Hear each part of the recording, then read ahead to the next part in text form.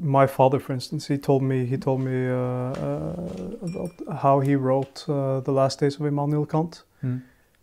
He said that every day he was just thinking out the story in his head, and I guess he was sort of having dialogues in his head and thinking about the whole thing through for months, I think perhaps years, at least for months, and then the writing, when it was finished in his head, he wrote it in 1 or 2 months. Yeah. So that's also an approach where you can have the board in your head. Yeah. With all the little post-it notes. Yeah, it's all here. That was so.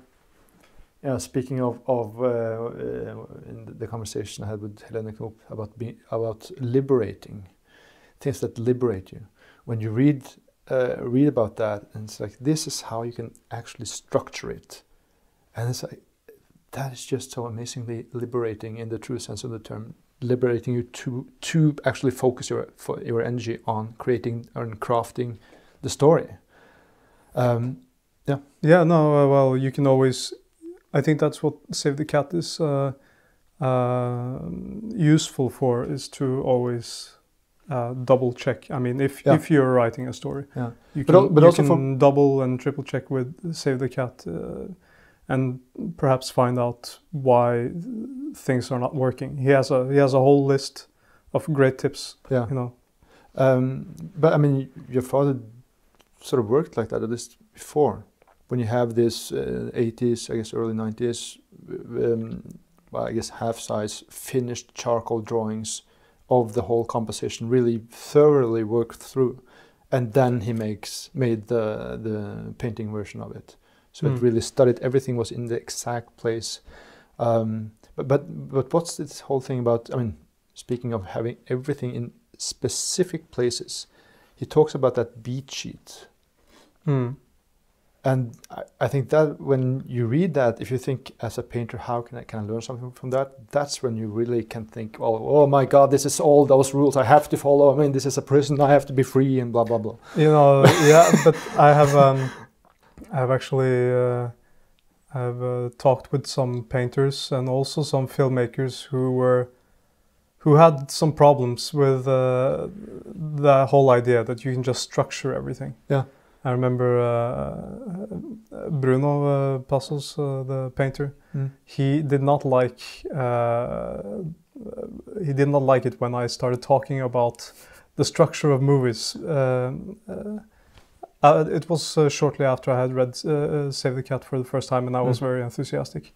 And I was analyzing a lot of movies according to his beat sheet, and Bruno just, no, I don't want to hear this. You know, for him, it ruined the whole experience of watching a movie. But I said to him, I think it's totally the opposite. It makes it way more interesting. Yeah. It's like Blake Snyder says, now you can finally look behind the watch and see all the beautiful gears in the Swiss clock. Yeah. And this is what my father's table in the living room. He has the backside of a Swiss clock from the early 1800s that he just loves to look at. Right. He's not interested in the front, but how the whole thing works behind it. It's so beautiful. Yeah. The whole thing. And you can say the same thing about movies. But, I mean, he is so... you have to explain that. Like, how can he be so precise? You remember this better than I do, I think. Like, at that minute mark, this has to happen. At that minute mark, that has to happen. Like, what are the most important things that has to happen in a movie or in a story? Yeah, he talks about, he uses the 110 minute or at least 110 pages script as a basis for these where things are supposed to happen. So he says one page per minute? Yeah, approximately. Yeah. But he says that, you know, if your script is twice the length or maybe, you know, maybe it's a 2-hour feature, then you just stretch. It's the proportions. Many of these, but But one of the most important things is, of course, the catalyst that happens on page 12, like 12 minutes out in the movie. You know, it can vary from like 9 to 15 minutes. Yeah. 15 minutes, then you're really stretching the patience of the audience. But it happens around there, and it's almost always true. And you know, because then you've gotten to know the family or the whatever, and then something happens. Yeah, you set the theme, and then you have fine, perfect world. Yeah, and then bang, 12 minutes, something happens that will be the problem that they will have to solve, the main characters, at the end of the story. But speaking of the Bruno Passos, I was on a film project in Sweden. I was a cameraman there, and Öde was the sound guy. And I read the script before we started, at least the first 20 pages, I think. And there it was. On 12 minutes, the catalyst happened. And I said to this woman, it was a really good script, and it's a entertaining movie.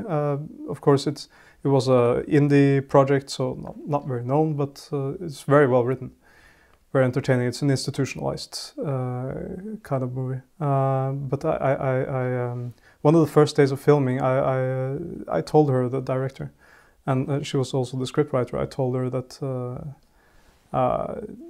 it's so great to see that you're following the beat sheet of Blake Snyder, you know, and she was kind of you know, what are you talking about? And she was a bit skeptical, and then I think a week later or something, I saw that they have updated their website for the movie, and now it said, we have not been following any you know, any kind of system or structure. This is something we created from our own, or that I created from my own imagination and so on. And it doesn't follow Blake Snyder's Save the Cat or any other how to write a good movie book like that. They had the whole concept of originality is infecting, or has affected a lot of the movie industry as well.